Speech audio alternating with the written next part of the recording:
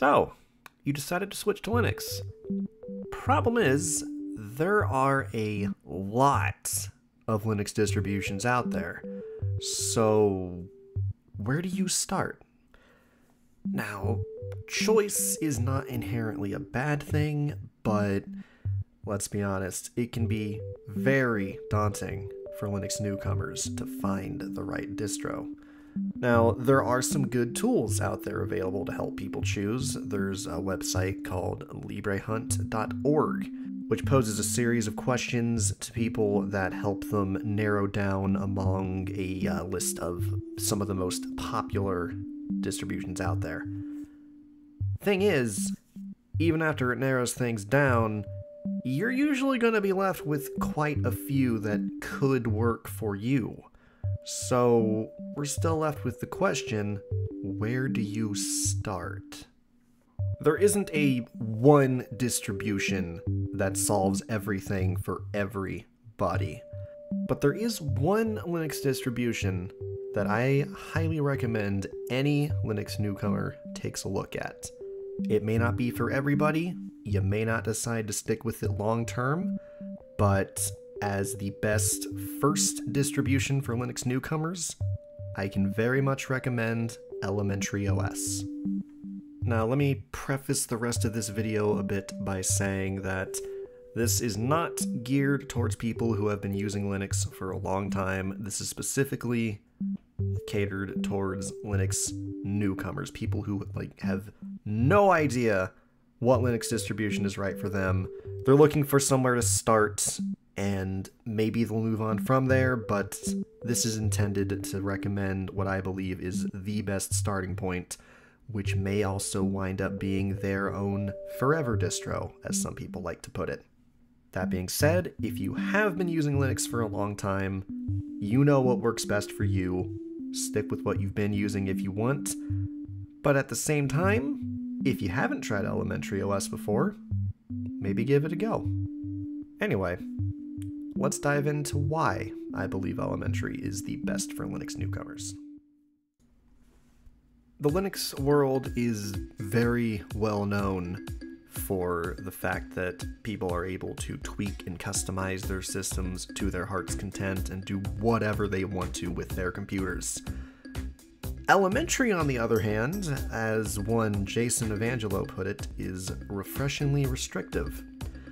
While most Linux distributions do allow you to customize and tweak your system, Elementary does not embrace that.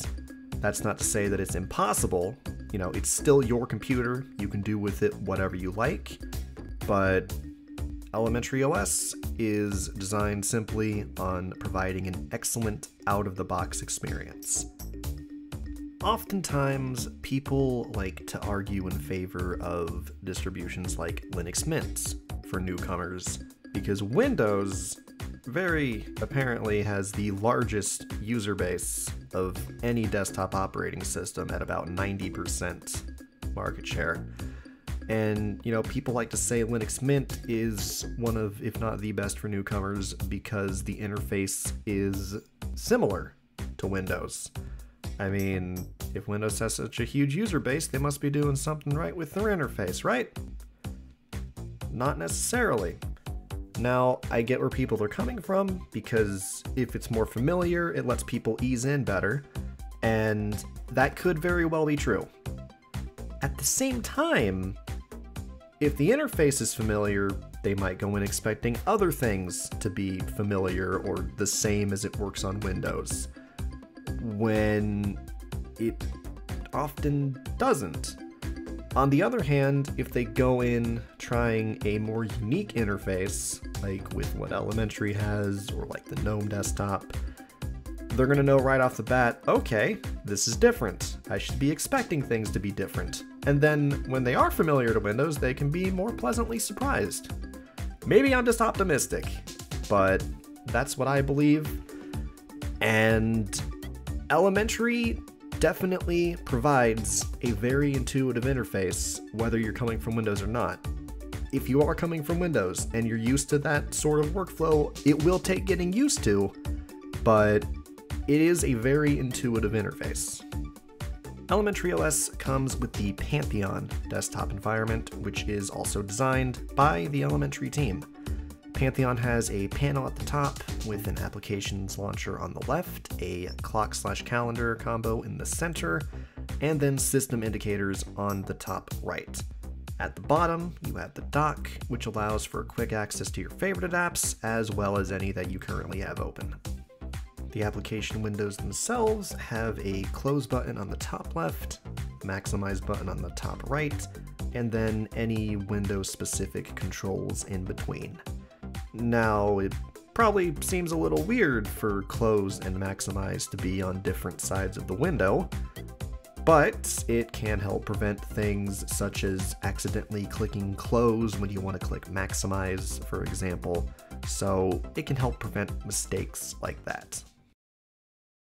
One thing people often like to complain about with Elementary is that there's no minimize button. Oftentimes, they just kind of leave it at that and don't elaborate why they have such a huge problem with it, but people do complain that there's no minimize button. With Elementary OS, there's just significantly less emphasis on minimizing windows. The applications that are designed for Elementary are built to save their state when you close them. So let's say if you have a text document open and you close that, when you reopen it, it'll be right back where you left it. So with apps that are made for Elementary, there's not usually a need to minimize them in the first place. That being said, not every application is made for Elementary, so what do you do if you need to keep one of those running, but you want it out of the way? You can still minimize applications. You can either click the applications icon in the dock, or you can use the keyboard shortcut Super+H. Super being the Windows key on many keyboards for those who aren't familiar. Alternatively, you can move that app to another workspace via the multitasking view. On a fresh installation of Elementary OS, there will be a button on the dock on the far left that, when hovered over, says Multitasking View. You click on that, get a nice overview of all the windows that you have open, as well as workspaces shown at the bottom. You can also access it with Super S or Super and down arrow. Each workspace is dynamically created as a window is added to it, and it makes for a great way to, well, multitask. Speaking of the super key and keyboard shortcuts, you press the super key by itself, you get a nice overview of keyboard shortcuts that you can use. One more thing to mention, in the file manager, you only need to click once to open files and folders. I will admit, that's really weird at first, because if you're coming from Windows, you double click to do all that. And only single clicking, that does take time to get used to. You know, old habits are hard to break. But I do believe that makes more sense, and it's more consistent. When you open an app from the application launcher, you click once. When you open an app from your dock, you click once. File manager, you open a folder with one click, you open files with one click. On Windows, on the other hand, if you launch an app from the taskbar or the start menu, you click it once. But if you're opening something straight from your desktop, or if you're working in the Windows Explorer, File Explorer, you double click on those.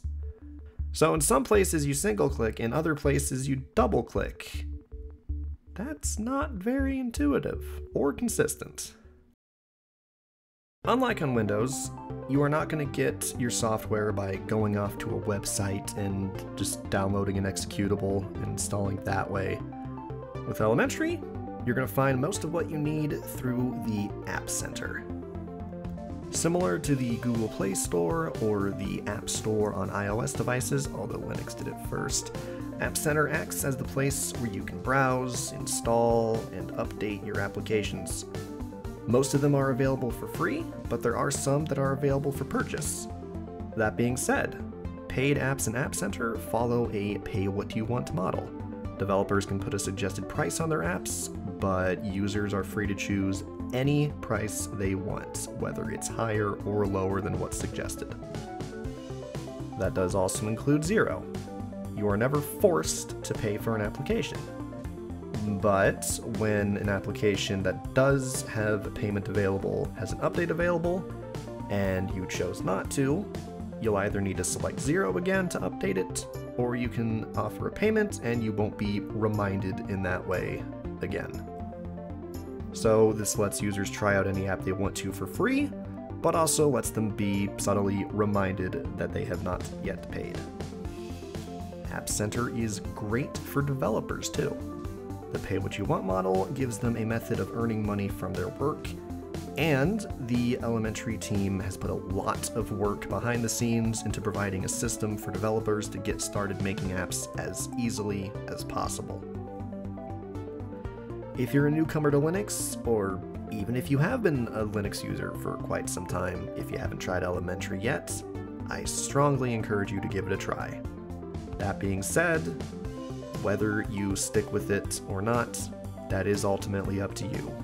Freedom of choice is one of the greatest things about Linux.